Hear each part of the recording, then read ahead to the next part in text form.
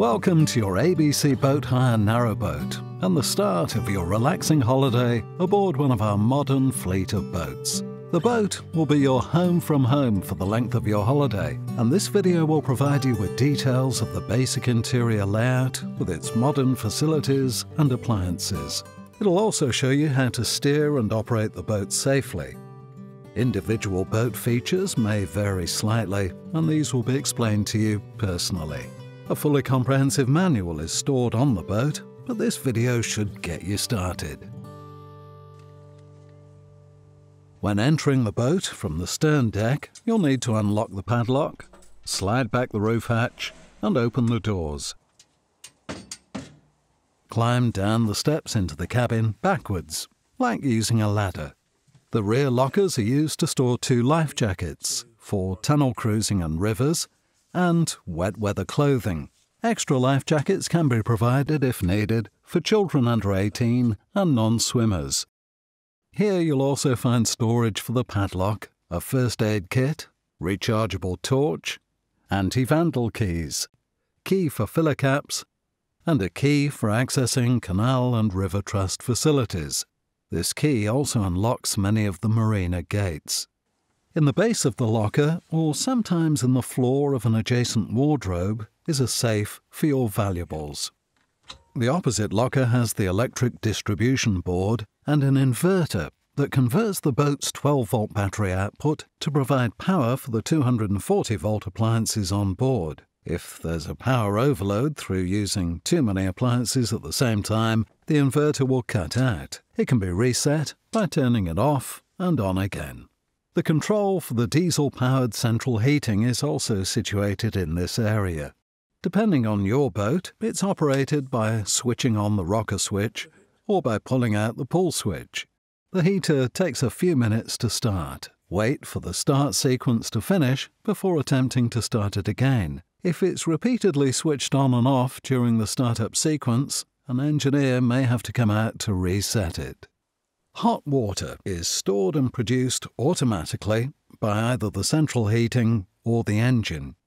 You might need to run the engine for a short time in the morning to top up the hot water supply.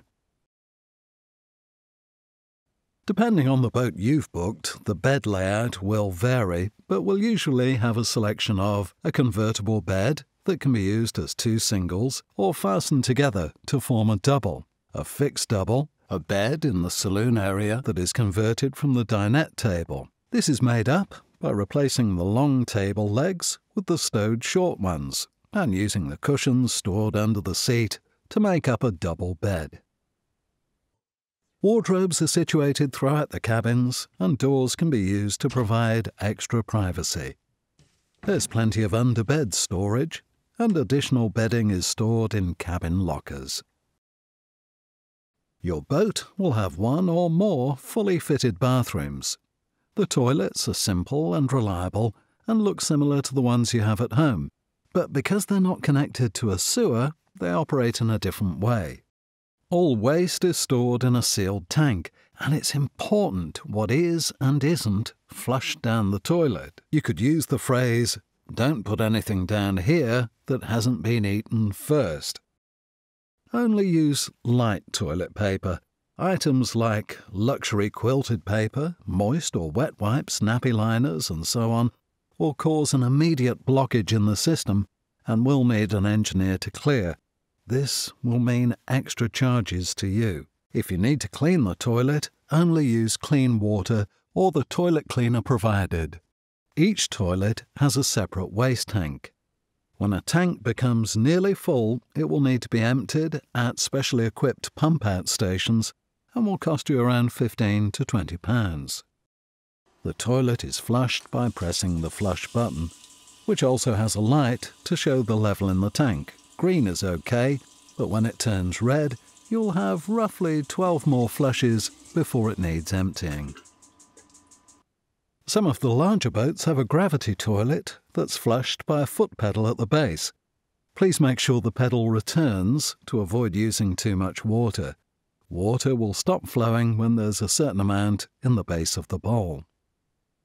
The bathroom also has a fitted shower which is operated like a normal shower with hot and cold taps. However, the shower tray needs to be emptied by a pump operated by a switch under the gunnel, and this should be kept running all the time the shower is in use.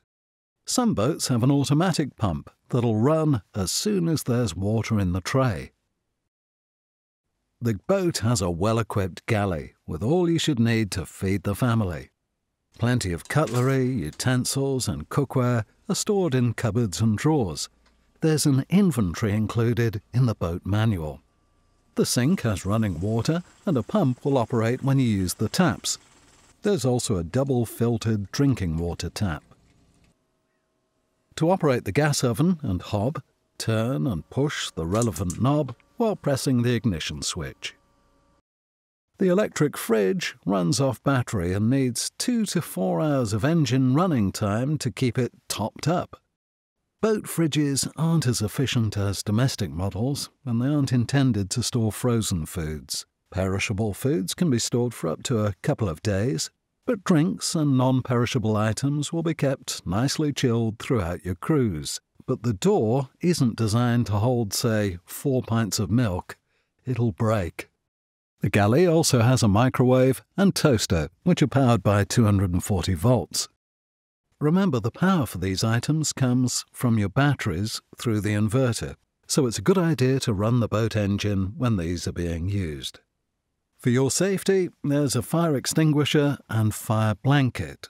There's also a smoke alarm and carbon monoxide alarm in the galley and dinette areas. If the carbon monoxide alarm sounds, contact the boatyard immediately. The boat has a side emergency exit hatch, which can also be used for extra ventilation on warm days when you're moored up. Don't leave it open while cruising or in locks. The television on the boat will probably need retuning every time you stop as you travel between transmission areas. They're fitted with omnidirectional aerials, so it doesn't matter which way you're facing, but bear in mind the signal strength can be intermittent, particularly in cuttings and rural areas. Similarly, your Wi-Fi speed will depend on the 4G data signal, which is different from the 2G signal used for calls, and can often be poor in remote areas. Okay, that's just about it for the inside of the boat, so let's take a look outside. First, where you should and shouldn't stand when cruising.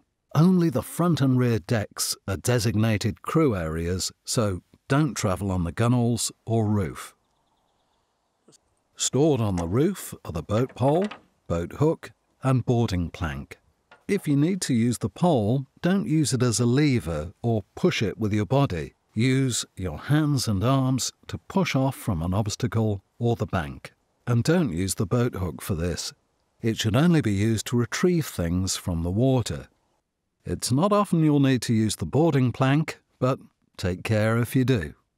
There's a life ring situated on the rear hatch. If you need to use it for someone in the water, throw it towards them, not at them, and turn the engine off first. Finally, your mooring ropes. When you cast off, make sure the front rope is stored tidily on the forward deck, so it doesn't get tangled.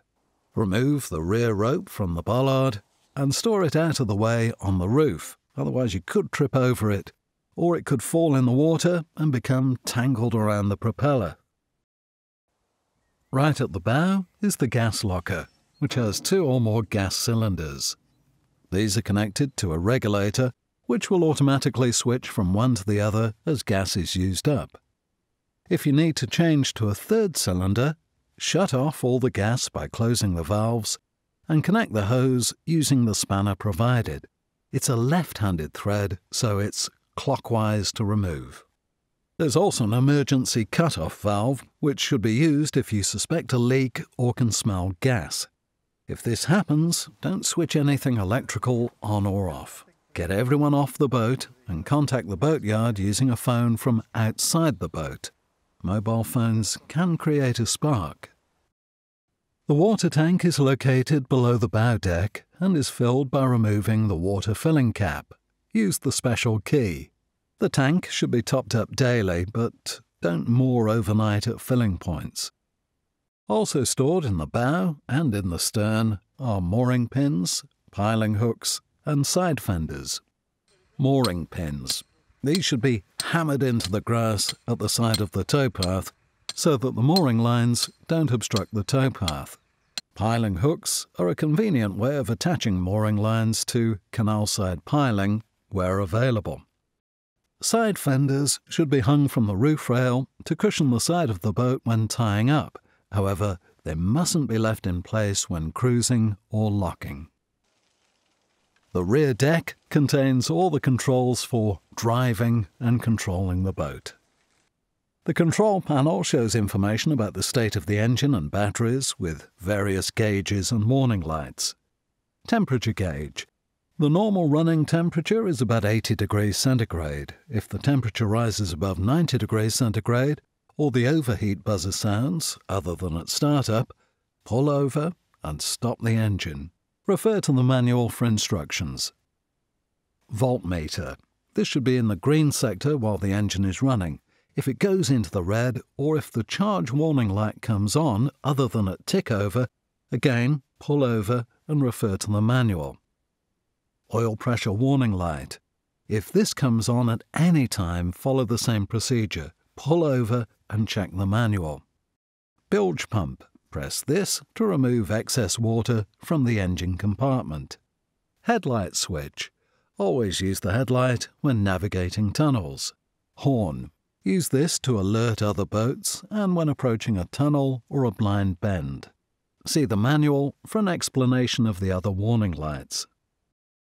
The control lever is effectively a combined accelerator and gear selector. While the central button is not depressed and the lever is in the upright position, the gear is in neutral. To engage forward gear, push the lever forward, and for reverse, push it backwards. The first part of the movement will engage the gear without increasing the engine's speed. Pushing it further forward will gradually increase speed. By pressing the center button, the lever can be pushed forward to rev the engine without engaging gear. Once depressed, the button will stay in until the lever is returned to the neutral position, at which point it will pop back out. To start the engine, push the center button in and move the lever forward to about 1/3 throttle. If the engine is cold, turn the ignition key to the heat position and hold it for about 10 seconds. Turn the key clockwise to the run position. An alarm buzzer will sound and a number of warning lights will come on. This is quite normal. Turn the key to the start position and hold until the engine fires, then release the key back to the run position. Don't run the starter for more than 20 seconds. Return the throttle lever to the upright position and the center button will pop out. Push the lever forward to select forward gear. You'll feel a slight click through the lever when it reaches its tick over setting. Pushing it further increases your speed. Remember, you don't want to be cruising at more than 3 or 4 miles per hour. Stop the engine by putting the throttle upright and turn the key to the off position. If your boat has an Isuzu panel, push the stop button to kill the engine, then return the key to the O position. With an Isuzu panel, the key switch must be left in the I position while running, otherwise it may damage the electrical circuits. Once underway, you'll need to steer the boat using the tiller. For some people, this is sometimes not as intuitive as, say, using a steering wheel in a car, because you do the opposite to what you might think. To turn the boat to the right, you need to move the tiller to the left. And to turn to the left, you move the tiller to the right. With a little practice, you'll soon get the hang of it. But the most important thing is where to stand when steering. Don't ever stand within the area of the tiller swing. If the rudder were to hit something in the water, it could swing the tiller around with some force. So you want to be well out of the way if that happens. Finally, there are some daily routine checks for you to go through. At the end of each day's cruising, you'll need to prime the stern greaser, which will be at the rear of the stern deck or in a cupboard near the stern. Screw it down until you feel some pressure, then give it an extra half turn. Before you start the next day's cruising, check the heating and engine header tanks. They're usually under the rear seat or on the rear bulkhead. The coolant should be at about the halfway mark. If necessary, top up with tap water. Only do this without the engine running. If you've had the engine running, let it cool down and use a heavy cloth when opening the cap. Check the weed hatch to make sure the propeller is free of any debris. Make sure the engine is stopped and keep the ignition key in your pocket. Get down into the weed hatch compartment, unscrew the retaining bar and lift out the cover. Check the propeller by hand, but watch out for anything sharp that may have been picked up. Replace the cover, make sure it's seated correctly, and tighten up.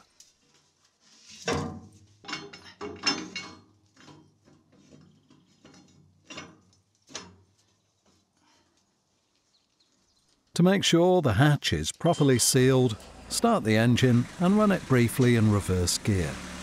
If the hatch is not secure, water will seep out of the top.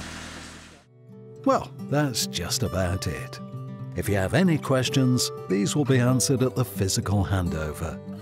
Have a good look through the boat manual and take particular note of warning and caution notes throughout, and any emergency contact details. Then cast off, steer down the canal, and have a relaxing and enjoyable cruise.